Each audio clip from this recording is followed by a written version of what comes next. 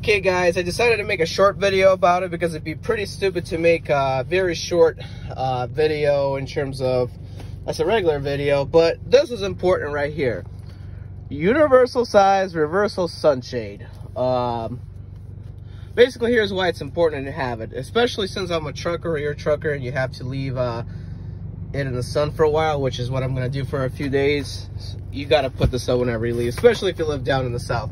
But this right here, guys, this was from like 5 years ago, but this right here, this right here popped out because of the heat, and then the bracket broke, so I can't really pop it back in.